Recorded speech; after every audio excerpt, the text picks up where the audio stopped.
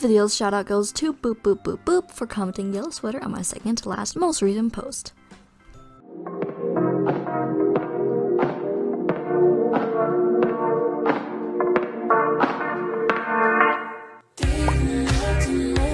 Hey guys, welcome back to PerkyTomato, and today I'm going to show y'all how to make these 4 super cute and aesthetic DIYs. So yeah, not much more explaining is needed, so let's just hop into the video.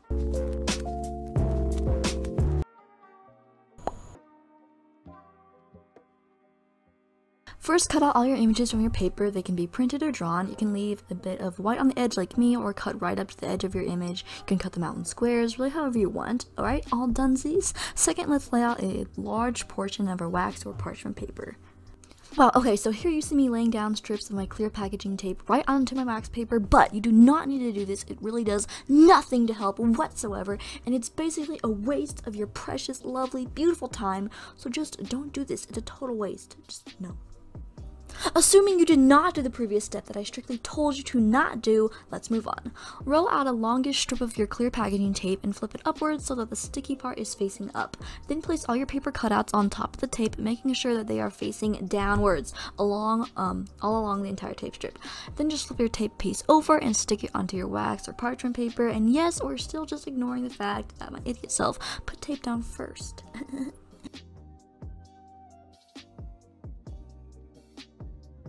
Now cut out each image sandwiched between your tape and wax paper, leaving a border around each image like so. You need this border so that your stickers will ultimately stick. Once you have done this, they are technically ready for use, but I'm going to pre-peel all of my stickers and then put them on one big piece of my wax paper for easy access. Peeling the stickers can be kind of tricky, but I found a method that works really well. So basically, I'm putting the sticker in between my middle finger and my thumb, and then just applying pressure while sliding my fingers against each other, and this will slide the back off nice and easily. Let's watch again. One more time. Okay.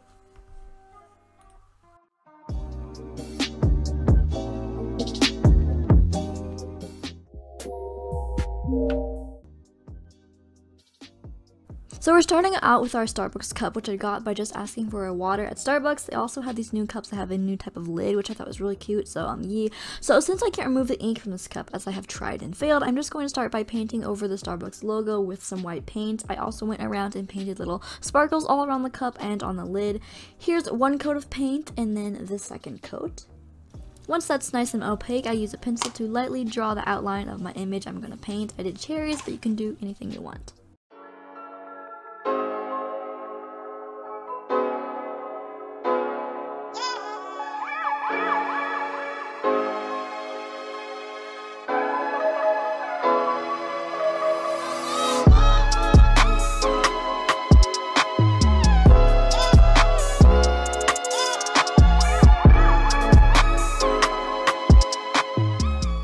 So I went in with some black paint and just outlined the cherries. Now is where we need to seal in all our hard work. If you have waterproof sealant, go ahead and just mask over every part of exposed paint you have.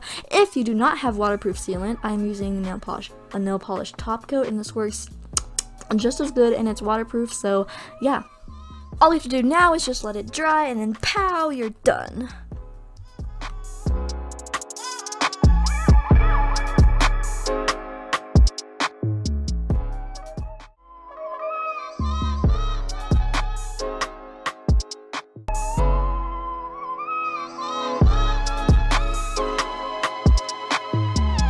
To make a super simple container for a lip balm, cut off the top part of your water bottle like this. You can also use an X-Acto knife or scissors. Cut another piece of your water bottle and then apply a generous amount of hot glue onto the bottom edge of your cap and top part. Finally, go ahead and just place it onto your other piece of plastic and hold it in place until it dries. And this is how it'll function.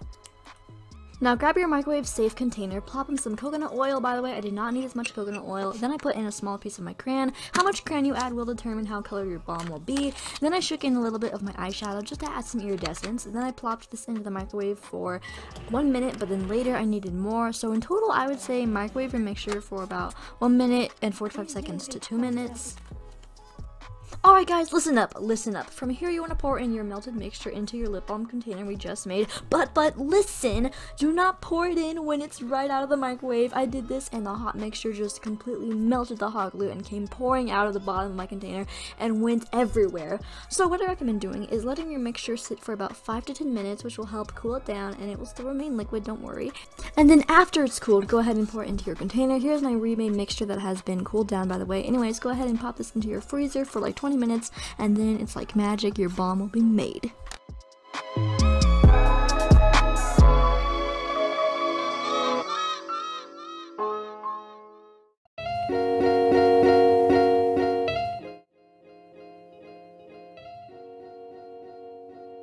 For the scrunchie, cut a rectangle out of your mesh fabric that is around 20 inches by 5 to 6 inches. As for the piece you see on screen, it's not the right size. Later I found that out. So anyways, take your mesh and fold it directly in half. Then sew a straight stitch all along the long edge of your mesh, closing it into a tube. I recommend using a fairly small stitch setting just to ensure durability, and then finally turning the tube we created inside out. But really, it's the right way out.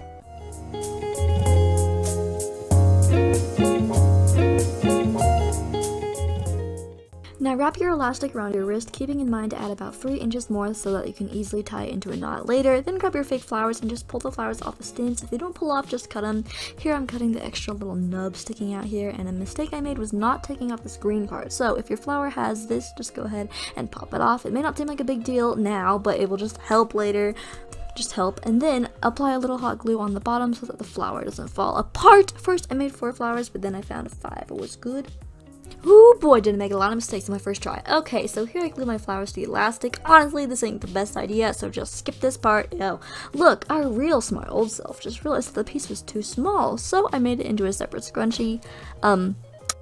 Alright, we are back with our new and improved piece of fabric that is the right size that I told you in the beginning. So, just pretending that we did not glue on the flowers onto our elastic, just guide your elastic inside of your mesh tube, grab both ends of the elastic inside your tube, and then pull them like so, and then just tie a knot, and ba-doom, ba-bing, this is how it should look, and yee. Alright y'all, so now the final step, we just need to close up the scrunchie. So it's a bit hard to show with the mesh, so I'm just going to use this piece of paper as an example.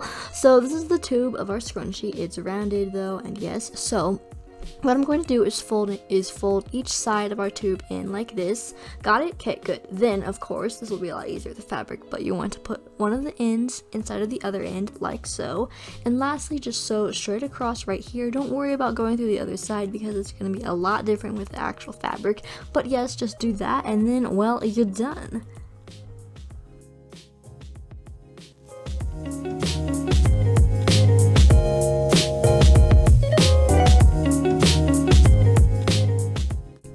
Alright guys, this is basically it. I really hope you enjoyed this video. I'm not trying to brag, and really I'm not, but I'm just kind of sort of proud of myself for this video's editing because I had over an hour of footage of all these 4 crafts, and I was like, how am I gonna break this down? But yo, seriously, I gave it my all, and this video with 4 crafts is shorter than some of my videos that have like 1 craft, so yeah. Anyways, if you watched until now, please comment down below. My nail polish is chipping and I'm sad. So yeah, if you enjoyed the video, make sure you like, subscribe, comment down below because I love talking to you guys, and I'll see you in my next video. Bye! Enjoy the video, watch my hair, subscribe and like the video, and most of all share this channel. I'm eating chips, by the way.